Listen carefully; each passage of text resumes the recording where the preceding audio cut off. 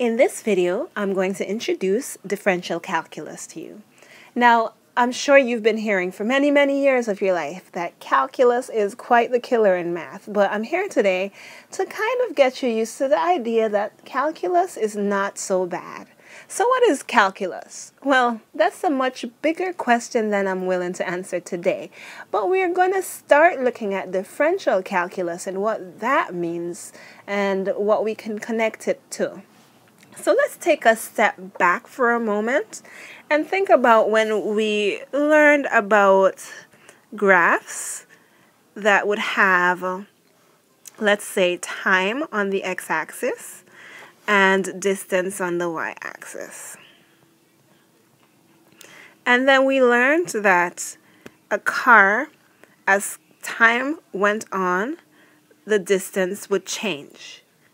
And then perhaps somebody told you that, well, if you found the slope of this line by doing simply rise over run, then you'd be getting distance over time, and that would give you something special. Now, if you remember well from, maybe grade 7 physics or something like that, you'll remember that that would give you speed.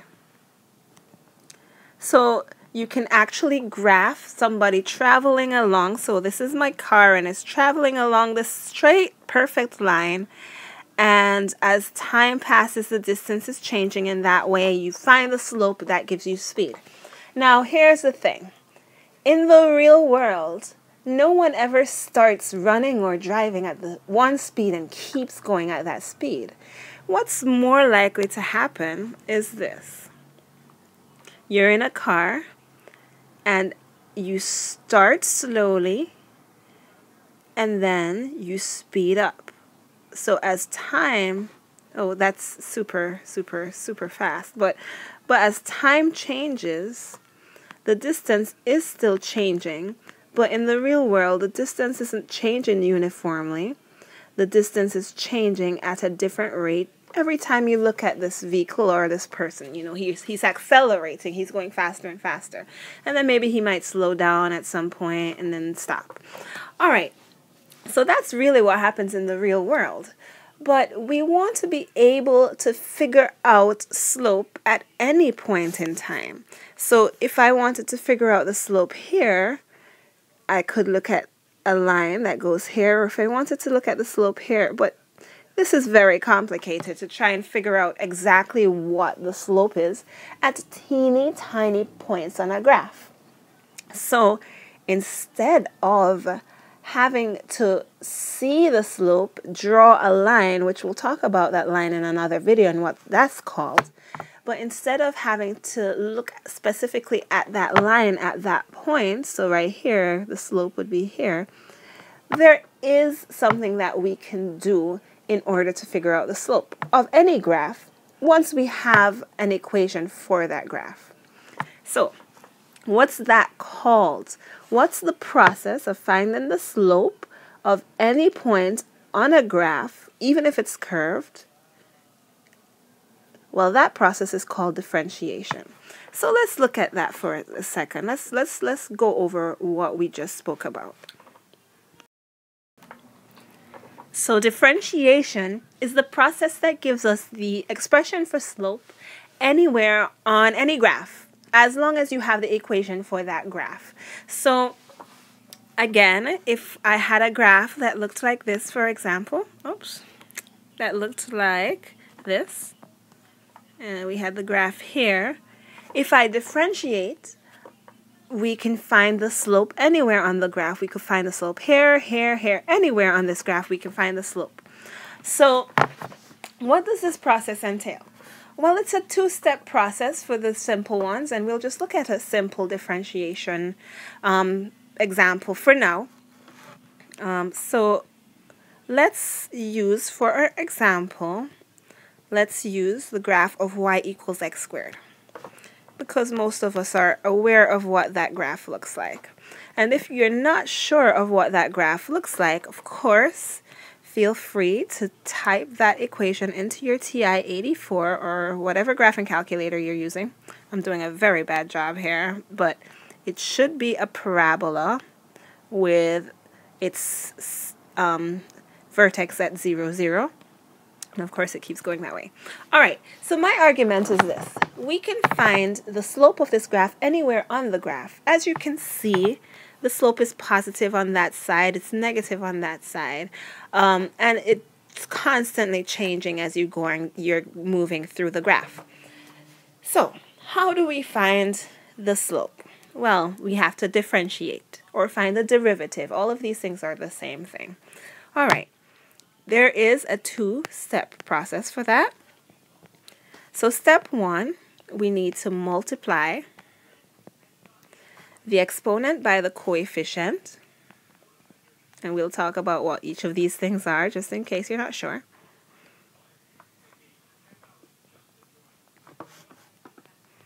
And that will give us the new coefficient.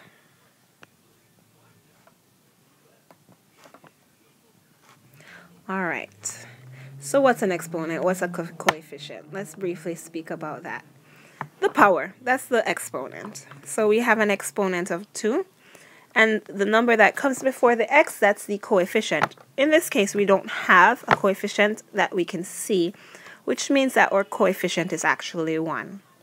So when we multiply our exponent 2 by our coefficient 1, we get 2, which is our new coefficient. So let's just make a note of that right there. Step 2 is to subtract 1 from the exponent to get the new exponent. So subtract 1 from the new exponent, from the exponent to get the new exponent.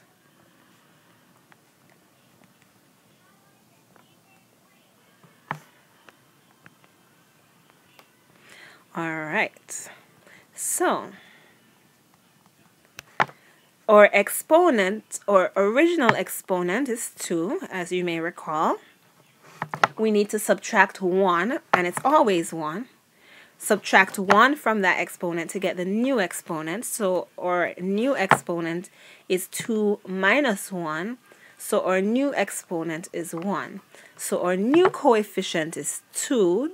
And our new exponent is 1, and our derivative, or the differentiated or slope, the differentiated equation or the slope of our original graph is 2, because that's the new coefficient, x to the 1. And of course, we don't have to write to the 1 because it's assumed. So that will tell you the slope anywhere on this graph. Now, the notation used to write the derivative or the differentiated equation is dy over dx.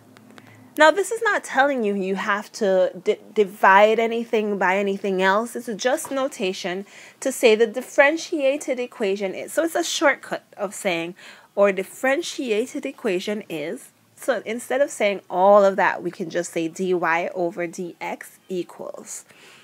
Let's try another one. Okay, so my equation here is that y is equal to 2x to the third. And if you graph that in your calculator, and I'm not a very good sketcher here, but I will do my best. If you graph that in your calculator, it looks a little something like that. A little something like that. Not perfect, but that's the idea. All right, so now in order to figure out the slope anywhere on this graph, we would have to differentiate. So when we differentiate, so again, remember our notation says dy over dx. That's just saying when we differentiate, what we get is. So remember, to get the new coefficient, we need to multiply our exponent by our coefficient to get the new coefficient. So 2 times 3 gives you your new coefficient, which is 6. We still have x here.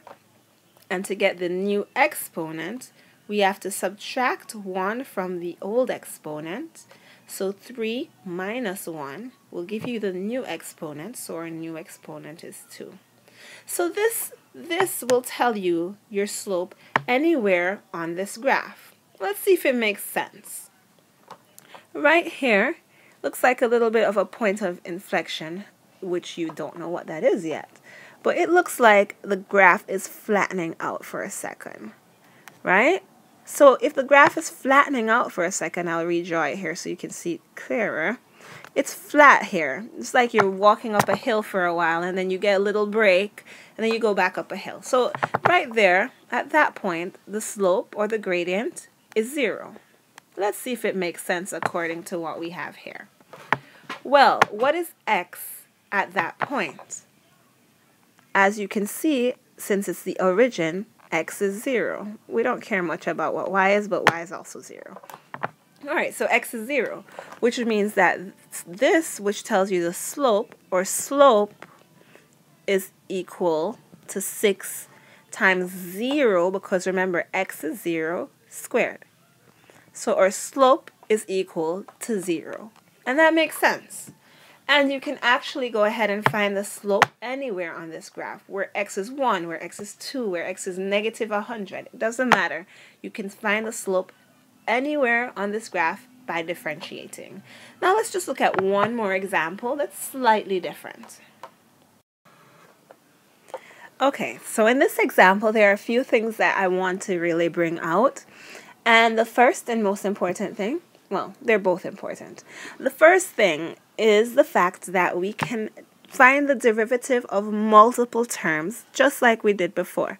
So our derivative, so when we differentiate, we get an answer of, so again, remember, we're multiplying that by that to get the new coefficient. So the new coefficient is 6.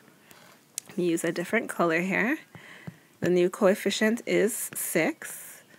X to the, and then again, we're subtracting 1 from our exponent.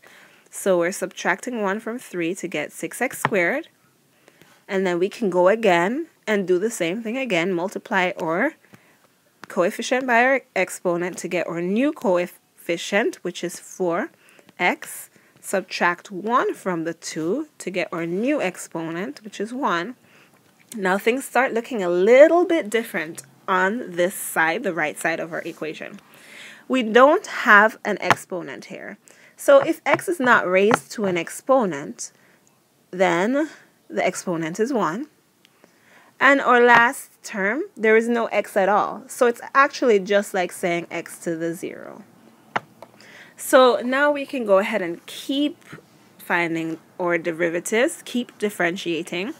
So we have negative 1 times 1 times negative 5. That gives you negative 5 x to the 0.